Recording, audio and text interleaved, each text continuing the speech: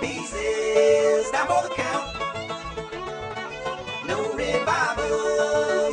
Hello everybody, it is Zams here. Welcome to another video here, and in today's video I'm gonna teach you guys how to get plutonium for Black Ops 2, Black Ops 1, World at War for absolutely free. It contains the zombies, the multiplayer, and the campaign for all three of these games. So yeah, before we get into it, let's go through a couple things that we're going to need to install. So we're gonna need to install qBittorent. I'll leave a link for it in the description, but if you search up qBittorent, it is this first link right here for the official website. I'll click on the download spot right here. You would just download it for this top part right here, and then when you actually open it, it should look something like this.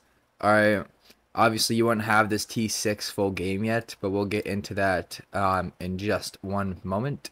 So that's pretty much the only program. So the other thing we're gonna need is I gotta go on the Wayback Machine because sometimes plutonium does not like me, so I would have to go onto an older date to acquire this beautiful screen. But if you want to use the Wayback Machine and follow everything that I'm doing, I will have links to everything in the description down below for the Wayback Machine, for the plutonium startup page, and the plutonium installer, all in the description down below.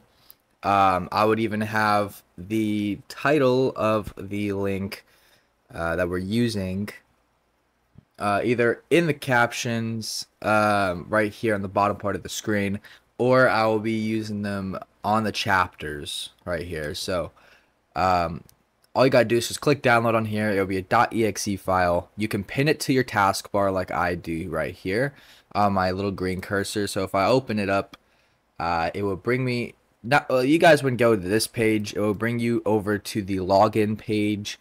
If you're getting this crappy thing right here, you either need a VPN or you're gonna have to do this on your phone for the sign up process. So if you guys want a video on how to sign up for this, I guess I can make another one for you, but it's pretty easy to sign up and create a login and everything like that. But after you download the plutonium application, here's another link right here that I will have in the description. If you search up plutonium and you go to the install one, it's like the second one, the one right underneath it. It will be this exact link right here. Let's go on to the Wayback Machine and let's load up the installer. We have to go back to 2022 because they did take it out in, I think, 2023, 2024, but it's just safer to go into 2022. Well, I know for sure this is at. If you want Black Ops 1, though, you're going to have to go into a little bit of a later date, probably sometime in 2023.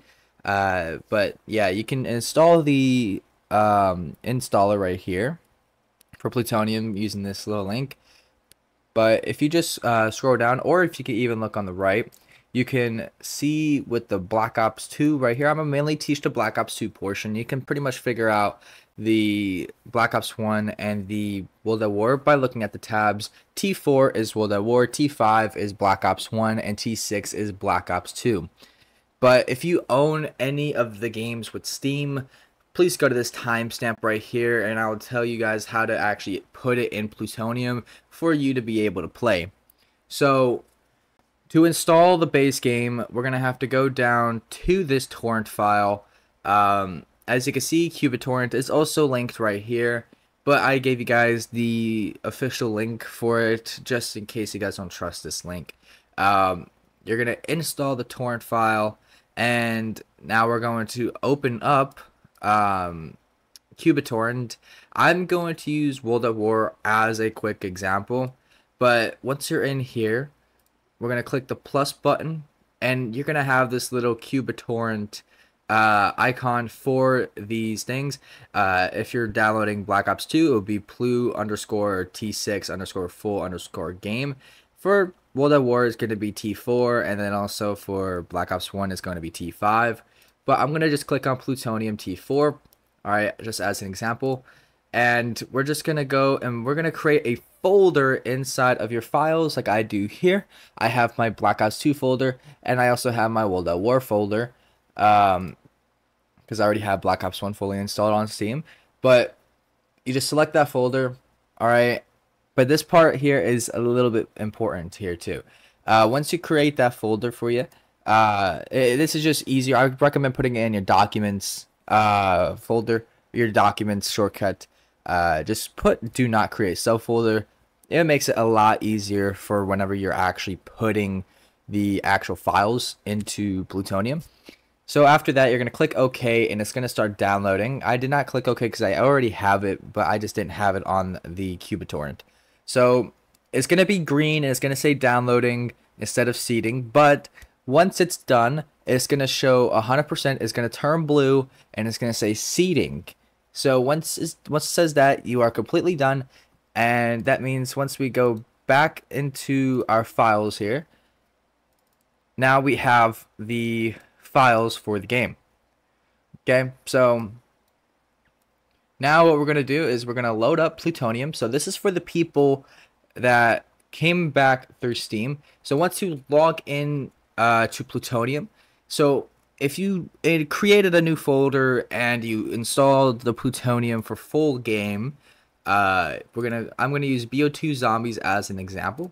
We're going to click on Game Settings, and we're gonna select the direct file. So I have mine right here for COD BO2. Okay, and I'm gonna select the folder, and now I'll be able to play. As for the Steam users, you're gonna click on Game Settings, select here. We're gonna go to the files. I'm really hoping I'm not exposing anything right here. Program 86, go to Steam, then go to Steam Apps, go to Common, and then now you have all your games. And so then you just click Black Ops 2, and you'll select the folder. And then now you can see it would say Steam, Steam Apps, Common, Call of Duty Black Ops 2. And all you do is just load into the actual game, and then that's it. So yeah, just in case, I think I have BO2 installed onto my computer, so we're just going to see if this works. I might have uninstalled it from Steam, but I just don't have all the DLCs. So if you don't have all the DLCs, but you want to get it for absolutely free, you could do this as well. There is a DLC portion as well, but I'm not really too sure on how that whole thing works. I haven't had it fully work. So yeah, without having the underscores and everything like that, if you guys are fine with the files. But now, as you can see, I've loaded up onto my account, and now I can start playing Plutonium. So yeah, that's pretty much the video here. If you guys have any questions, comments, or concerns, put them down in the comments down below. I would definitely answer, or you can message me on my Discord. I will have my Discord linked in the description as well. For anything, I will help you guys. I can get into a call with you if you guys need it. I can help you guys through it. But yeah, have a great day, everybody. Goodbye.